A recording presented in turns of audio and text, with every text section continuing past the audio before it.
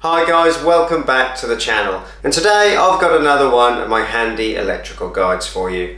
I'm guessing you're here because you want to see how to fit one of these dimmer switches. Well, you've come to the right place because I'm going to walk you through step by step how to change your old light switch for one of these dimmer switches, and there's some simple advice that you need to follow to get the job done safely and properly first time every time.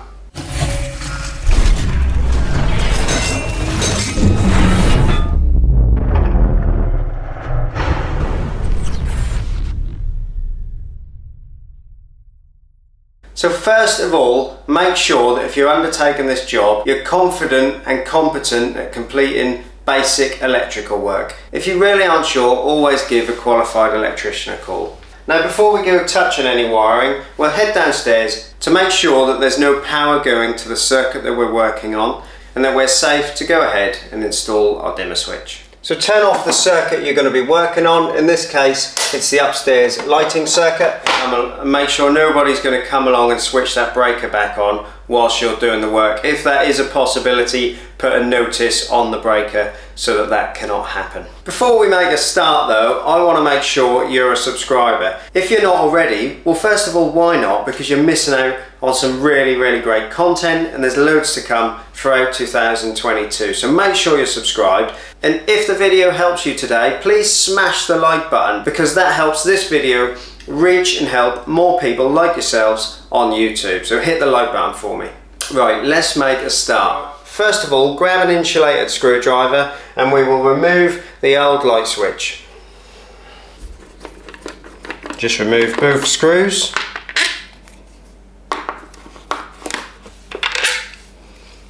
And pull the light switch away from the wall to expose the wires inside. You can now use a volt pen or voltage tester to check for any power coming to the switch. You can now be confident that there's no power coming to this switch and we're safe to go ahead.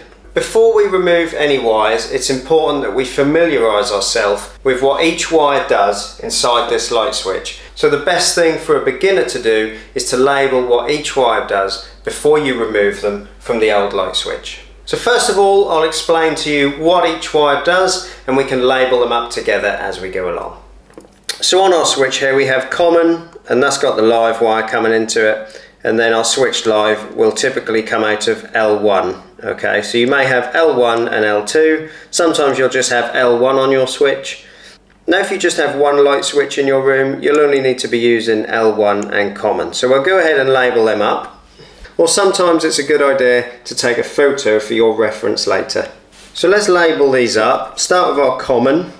Take a small piece of coloured tape, fold it over the wire, take a pen and write COM on that piece of tape. And in this case it's very simple because we only have two wires, and we can write L1 on that wire. And that way we can't forget where those wires came from.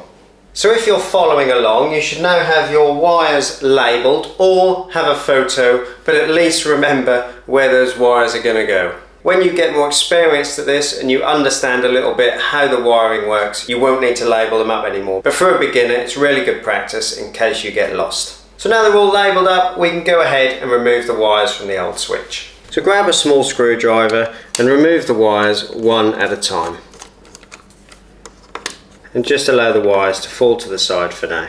We are now ready to install our new dimmer switch. But before we do that, there's some very important things that you need to take into consideration when you're installing a dimmer switch. Mostly to do with the type of lighting circuit that you're working on, and the number of lights in that circuit, and how much load we can put on our dimmer switch, because you can get lots of different ones of these and the load ratings are often very different between each one. So if we look at the dimmer switch we're using today, for example, its load rating for LEDs is 5 to 150 watts. Now we have 8 LED spotlights in this room and the power draw on those is 5 watts each. So that means that we need a dimmer that can handle 40 watts of load. So it's important that you consider the amount of lighting on your individual circuit. Some dimmers that you can buy are also suitable for two-way light switching, and that will be indicated on the back of the switch where you will see L1 and L2. You also need to consider that you cannot put two of these dimmers on a two-way light circuit. So now we've removed the old switch, you can look and see the differences in depth, and you can see that our dimmer switch is about 10mm thicker on the back, so we need to take that into consideration with our back box. So now we've got the fun safety bits out of the way, let me show you how to install this dimmer switch. So when you look at the back of this dimmer switch, you can see we've got 3 terminals. We've got L1, L2 and 2 squiggly arrowy line things. You'll often see them on dimmer switches and they mean common, okay? So our common wire will go where those squiggly lines are. That's this live wire here. So undo the terminal, there'll be a little screw on the bottom. Put our common wire into the common terminal, which is the one with the squiggly lines on, and do up the screw nice and tight. Give it a wiggle to make sure it's not going to pull out, because sometimes the terminals don't catch the conductor properly. We'll now move on to L1. Place the switched live indicated by L1 into the L1 terminal. Our earth wire is not required because we're using a plastic back box and a plastic faceplate on our switch. If there was a metal back box, you need to make sure you reconnect any earth wires to the back box, but also to the faceplate of the new switch as well. It's worth noting that on older houses, they may have the old wire colours, and that means that your live wire may be red and your neutral wire may be black. Your earth wire will remain the same. So before we fix this switch in place, just check, give everything a little tug to make sure everything's connected properly. What you can then do is push the wires up into the corners of the box, grab the supplied screws and finger tight first of all, just get them started. There you go, both screws are started. We can now tighten the screws up. If the screws that were supplied with your dimmer switch are not long enough, you can get extended screws from your local hardware store. Now before you fully tighten everything, grab a small level and just check that you've got the switch level, hold it level and just finish tightening the screws up. If you've got some of these little blanking caps with your switch, just stick them on top of the screws. Once you're happy that your switch is in its final position, we can head downstairs, turn the circuit breaker back on, come back up and give it a test. Okay, upstairs lights back on.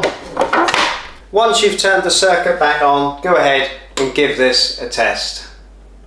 And there we go, we have light. And that's it, job done. Dimmer fully installed and functional. Thank you guys very much for watching. If you're not a subscriber already, like I said, I've got loads of content to come, so make sure you're a subscriber. If you guys want to see a little bit more about lighting circuits and how to install ceiling lights and things like that, check out my electrical guides playlist. I'll link that at the top of the screen now. Also, if this video has helped you to install your own dimmer switch, then make sure you smash the like button for me, because that way more people like you will see this video and it will help more and more people. And last but not least, my only other ask is follow me on Instagram if you haven't already, the DIY Guy YouTube. I'll see you over there and I'll see you in the next video.